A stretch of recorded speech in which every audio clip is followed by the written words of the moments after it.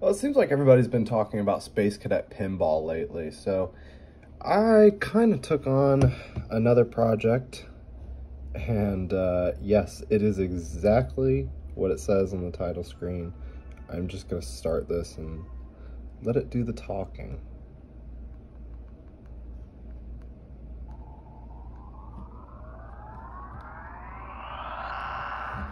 This is not some kind of weird emulation. This is not DOSBox. This is actually a native port of 3D Pinball Space Cadet. So not all the controls are down right now. It's pretty much just the bumpers and the plunger, but it's enough for it to be considered a basic playable port. And of course, when it gets to this point, I do like to release it. So I think this looks really good on an OLED Vita. The blacks are nice and good. You know, you don't really notice the low graphical fidelity. We'll go ahead and play it. I'm probably going to suck playing through a viewfinder. That's just how it is.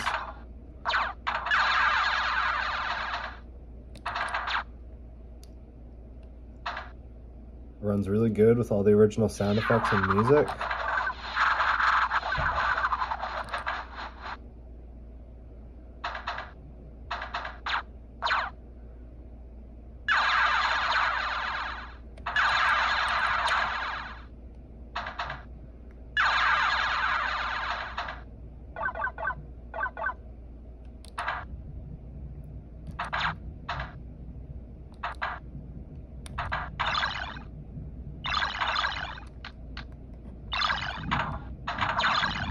But in addition to that, you've got all the extras from this port. Now, this port is based on a version of the game. I do not know the original author off the top of my head. It was actually linked in the Vita Discord, and I said, oh, well, why not? Let me see if it compiles.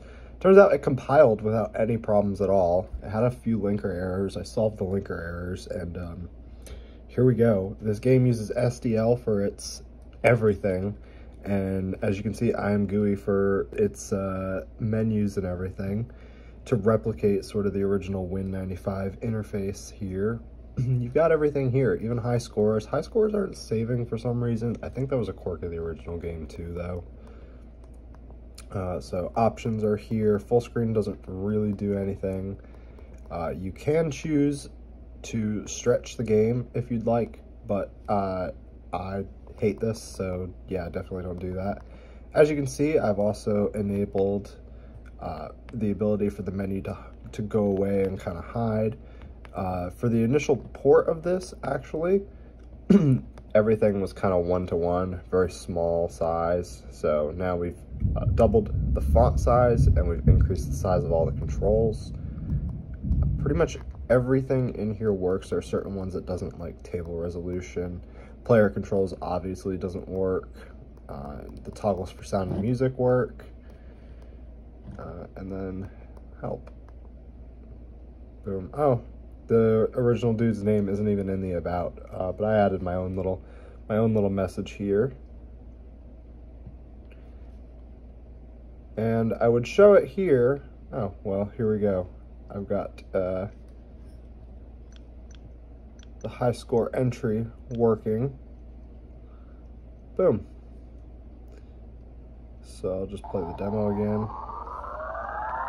Yeah, so start shows and hides the menu, L and R for the bumpers, X for the plunger, and how we're going to do D-pad or square and circle for the tilt directions. But yeah, this was pretty painless. I will say that. And of course, so this version of the game is based on an open source reverse engineering project around this. So you will be able to download the VPK. However, you will have to consult your legally owned copy of Windows XP 98, 95, whatever. You're going to need to get pinball.dat and optionally cadet.dat. Along with all the MIDI files, you're going to have to get those from your own version of Windows and place them in the UX0 data folder that this game creates. So if you launch this and you don't have the data folder, it'll make a folder in UX0 data called Space Cadet Pinball. And that's where all the assets go. I pretty much just copy the whole game folder, including the EXE, into there. But The EXE is not necessary. Again, this is a native port, so you get